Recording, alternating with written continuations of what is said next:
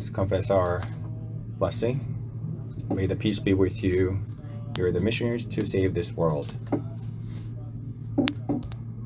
The glory of this present house will be greater than the glory of the former house.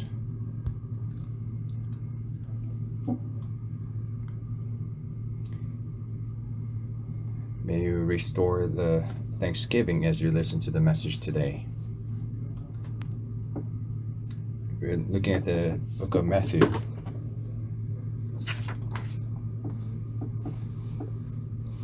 From Matthew chapter 5, from verse 1 to 7, we know these verses very well. We are very used to these words.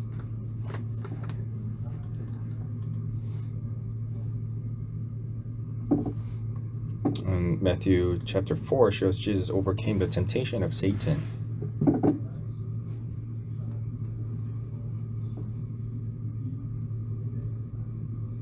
It means that the heaven has come already.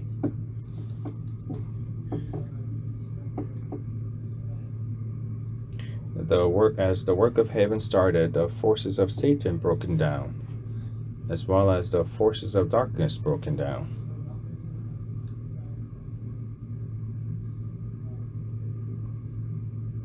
That's why the Matthew chapter 5 is not spoken to non-believers.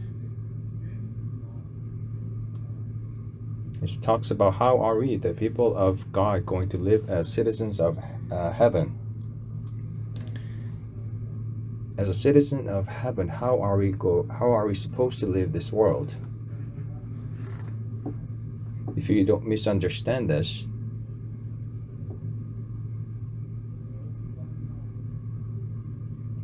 how would I become a child of God? You might think that I need to do this in order to receive blessings.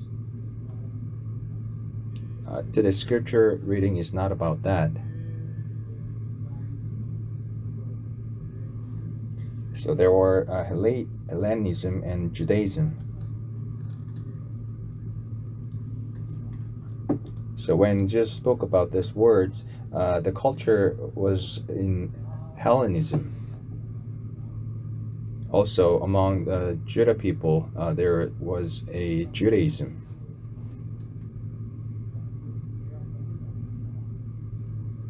So what they said is it was a conditional belief that they need to do something. And we talk about 8 blessings today.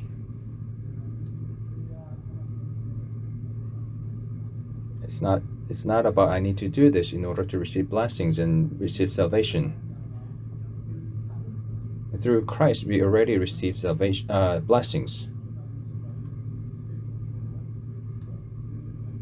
Simply speaking, because of the Christ accomplishment, we already received blessings.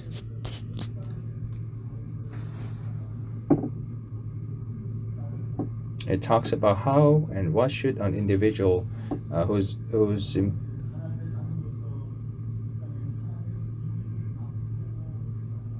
means that we need to taste the kingdom of God while we leave this world. And to live as you taste the power of kingdom of God. So this is the core of today's scripture reading. The first, it says, "The blessed are the poor in spirit." Can the poverty be a blessing?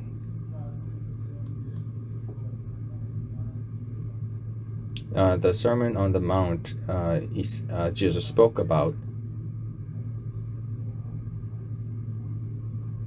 He completely flipped the concept of well living that Israelites had. The poverty is actually curses to them. The poverty was seen. That's why and what they have is, in one hand they have Word of God, and the other hand they have wealth, money. That's why the Jewish people have conquered the finance of this world today. But it says the poverty is actually blessing. That's why today's scripture, today's title is Blessed Poverty.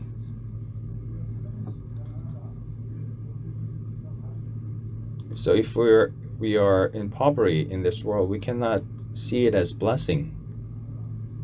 If you are in poverty, then you're going through hardship. But it says the being in poor is actually blessing.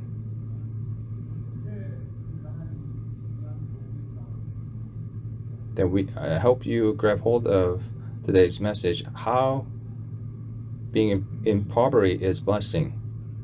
So it says, blessed are the poor in spirit. It says, blessed are the poor in spirit. And book of Matthew explains that blessed are the poor in spirit, heaven.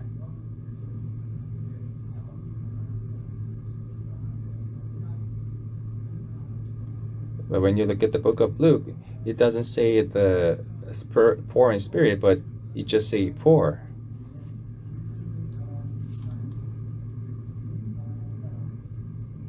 And the Lord speaks not just only materially poor, but about the poor in spirit. So what does it mean by poor in spirit?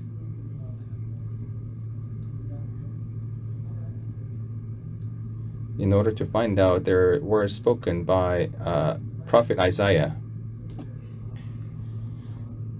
Isaiah chapter 61 verse 1, it says,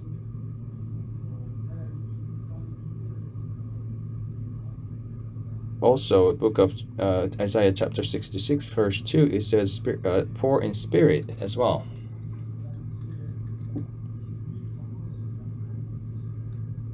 And it talks about what it means to be poor in Hebrews way of thinking. So when the Israelites said they were in poor, what did it mean? It's a situation of being captive.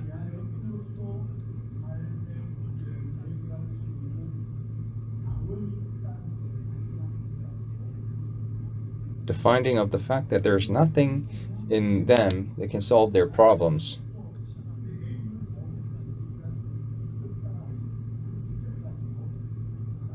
Having nothing in them that can solve their problems was actually the status being poor.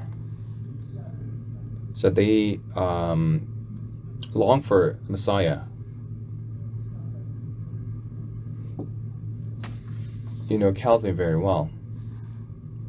He was a very outstanding individual.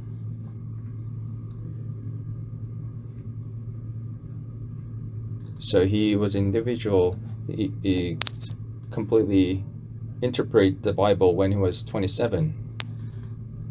And there was a well-known book, The Christian Institute. The first part of the Christian Institute is man is completely corrupted. So man has fallen into complete corruption and complete incompetence.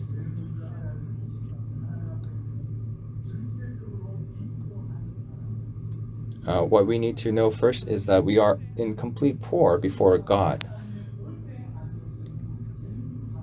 In other words, we must receive God's grace.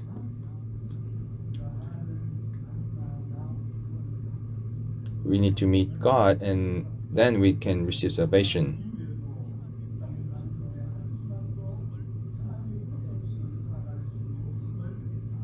It talks about even after receiving salvation, we cannot live one moment without God's grace. So it talks about Genesis 3 and original sins. With our own strength, we cannot receive salvation. Only God can give us help and salvation. And only the Spirit who knows that only from God we can receive strength.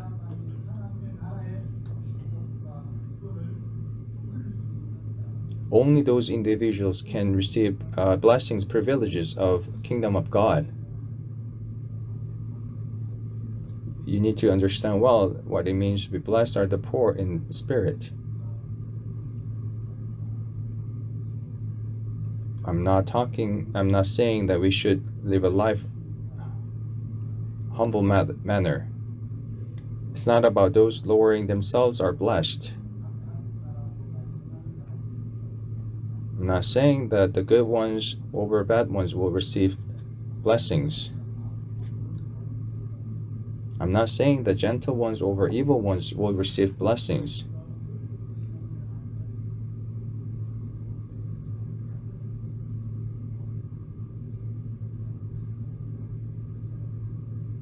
Those who live the walk of faith from a young age, they were taught that they need to pretend to be humble and gentle. So they might seem that they are humble and gentle, but they have evil things inside of them.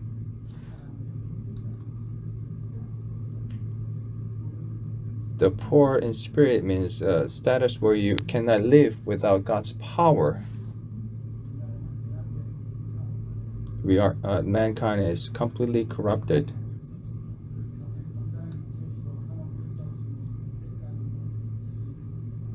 You need to know well that we are caught in Genesis 3 and we cannot do anything without God's work. That's why it's only Christ. Because we cannot do things with our own strength, only God.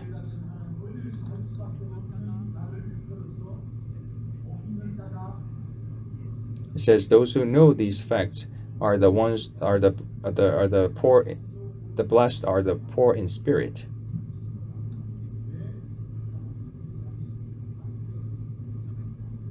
If you know the core of the creation, you have no choice but to realize that the being poor in spirit is such a blessing. Man was not created to live alone.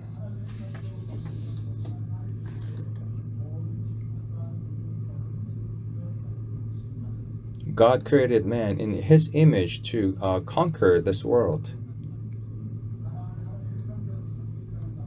What does it mean by we were created in his image? So he created in his image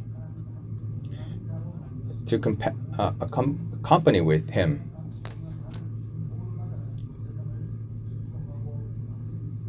And receive blessings to conquer this world from.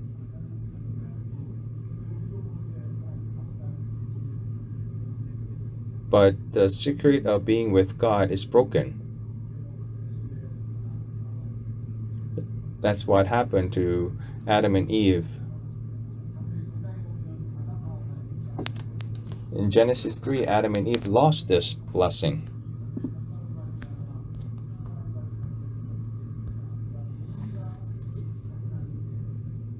Because Adam and Eve broke the promise of God. That's why even if we try so hard, things are not working. So more you work, more disasters come. And the work of failure come. That our lives have become a life that we cannot live any longer.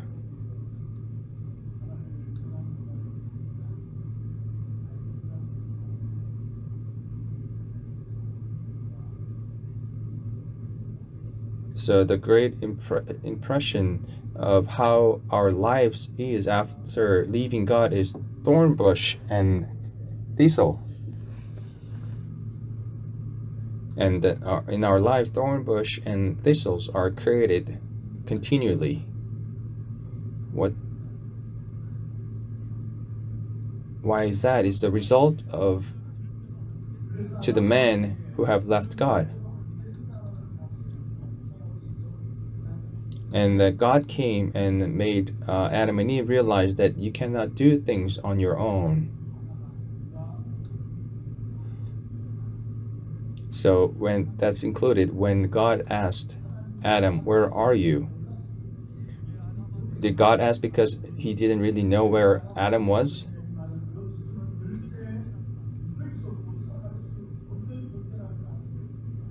It means that mankind cannot live with their own strength.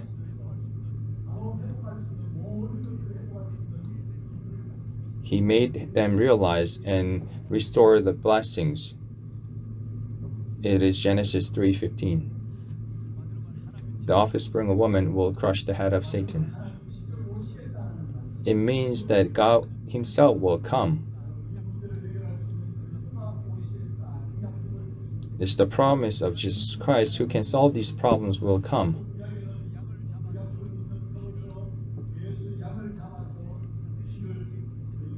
So as a sign of believing in this promise, they killed the lamb and spread the blood.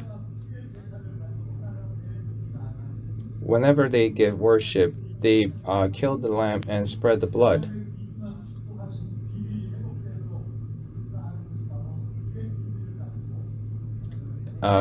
Come with the secret of blood is to restore the blessings from God.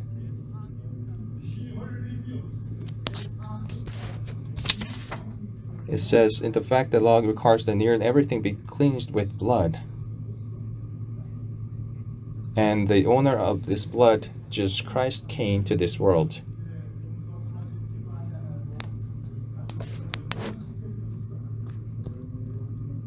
That's why Hebrews 9:22 says, without the shedding of blood, there is no forgiveness.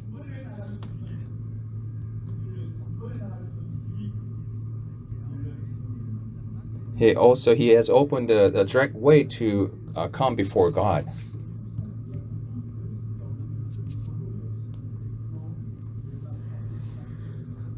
That's right. We have no choice but to face 100% destruction without Christ's grace. Without God's grace, we will face 100% destruction.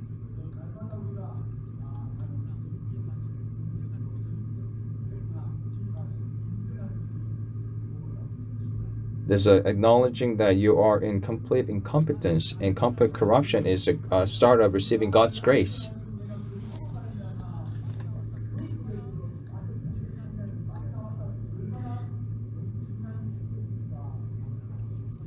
More you know the problems, and you realize that you are in Genesis 3, because of Christ you are freed.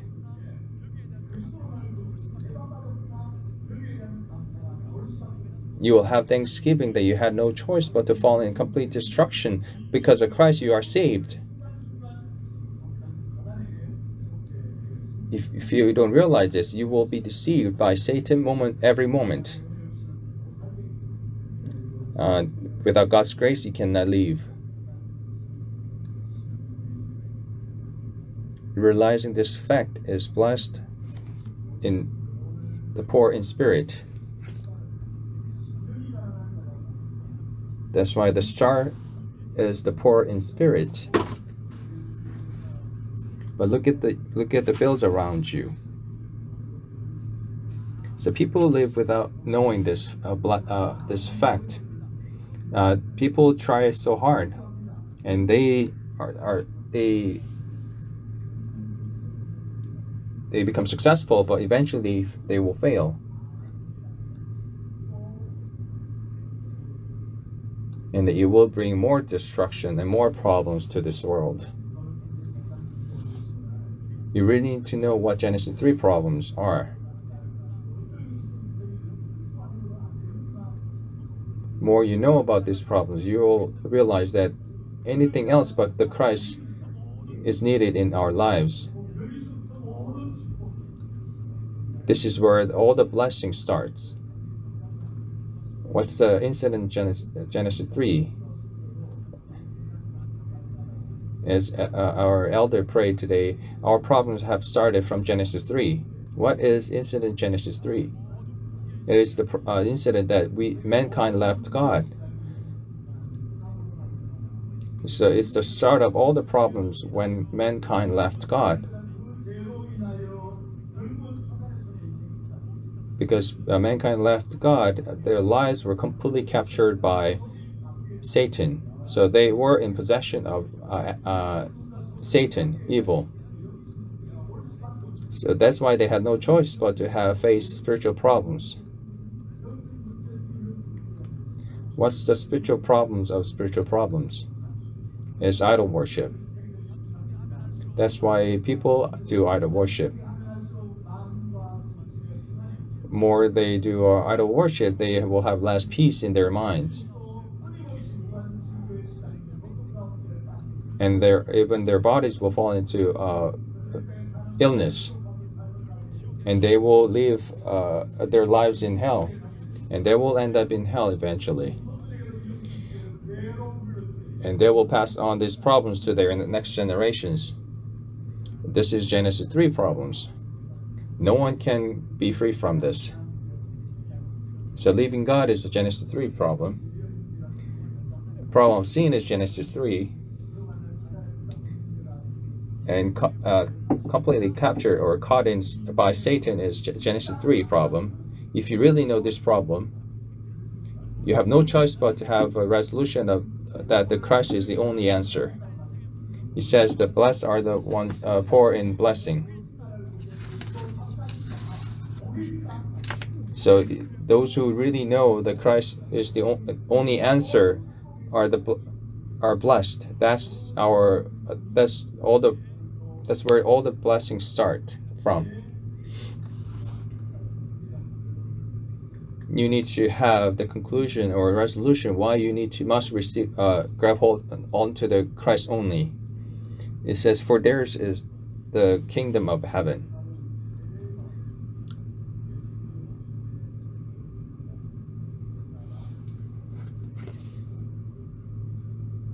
This word was from John the Baptist before Jesus came.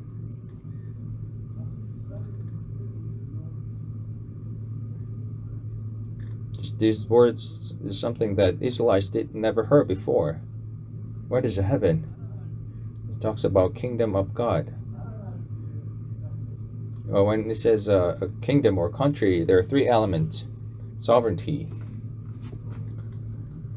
There must be people.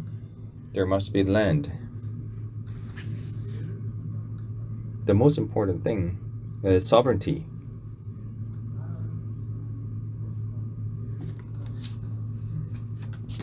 The most important element of kingdom is sovereignty. Even if you have the land, if you lose sovereignty, you lose everything. Think about 36 years of colonization by Japan. Japan tried everything to take sovereignty away from us. That's why the most important thing is sovereignty. In Matthew 6:33 says, "Seek first his kingdom and his righteousness." What is his kingdom?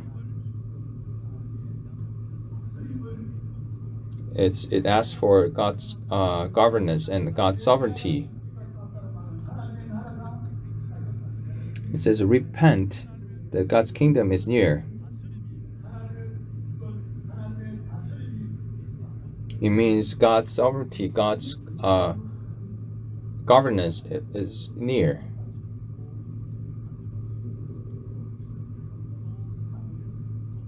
God created the universe and governed the heaven. And such a great work happened there. Satan corrupted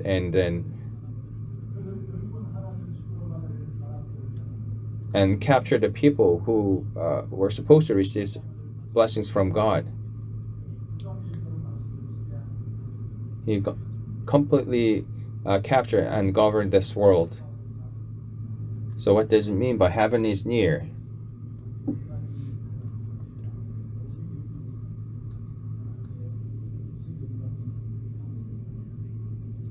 It means that the God's sovereignty and glory will come to the world where Satan is controlling, even to the fields of sins and disasters.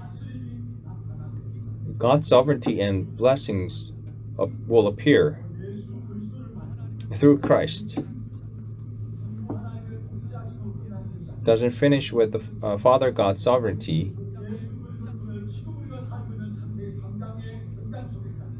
But it continues through the fields of Genesis 3 that we're living in.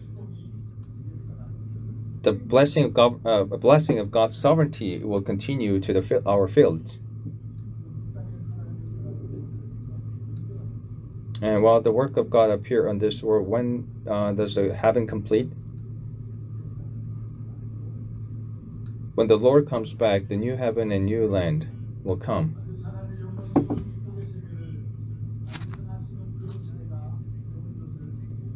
The Bible talks about the time of God completing glorious blessing world will come. We live in primary heaven. Why?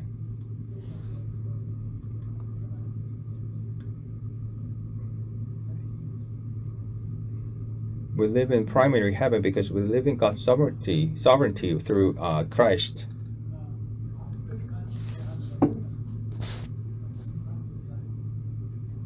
But the perfect new heaven and new land is the land we will enter later on.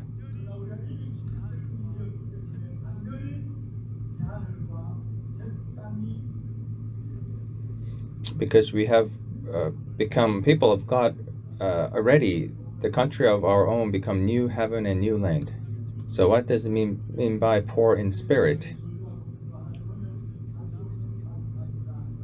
The ones who know Genesis 3 curses and suffering that we cannot live without God's grace.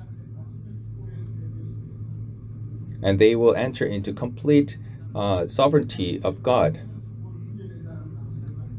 And there's the blessings of God's complete sovereignty and governance.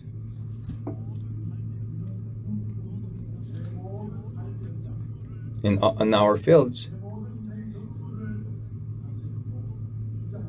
in your complete life is governed by God. Those who are poor in spirit will receive these blessings. I will conclude the word today. There are so many people poor in their spirits.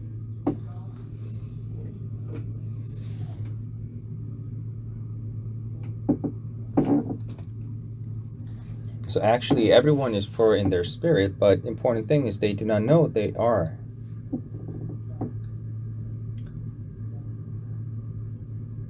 Actually, when you open your eyes, everyone needs to rely on God's grace. But they do not know this and they don't ask for God. The problem is they do not realize that they need to rely on God. It's not a shame to rely on God. It's such a blessing and glorious thing. There's no other way other than relying on God. So there is no other way other than relying on God in our lives.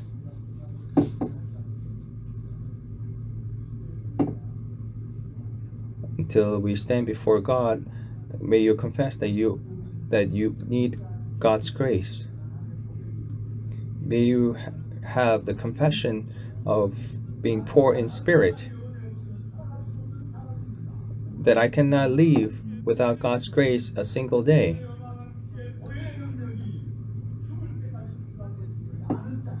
So the ones who know that they need Christ's blood until they die.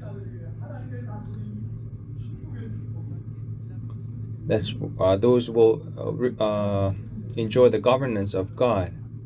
That's why we sing praise today. So grab hold onto the Christ, onto the cross firmly.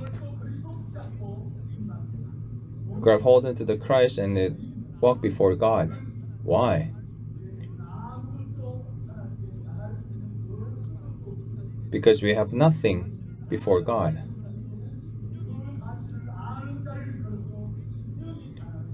Those who know these facts, we say, blessed are the poor in spirit.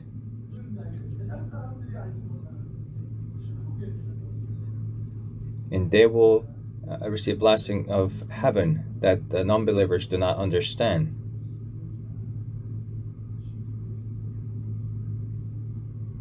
May you enjoy blessing of heaven as a poor in spirit. So even they are poor in spirit, but they don't know this. May you that you need God's grace first. And may you testify that they need God's grace as well as you did.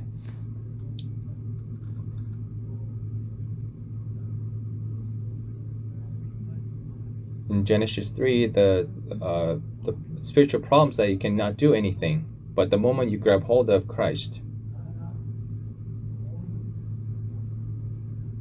God's kingdom will completely govern your life.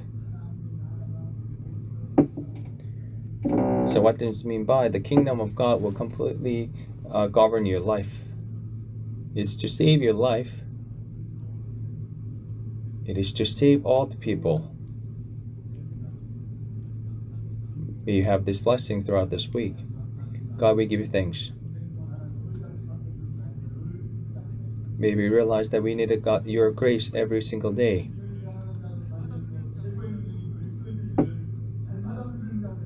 May we live a life of blessed are the poor in spirit and receive your grace every single day.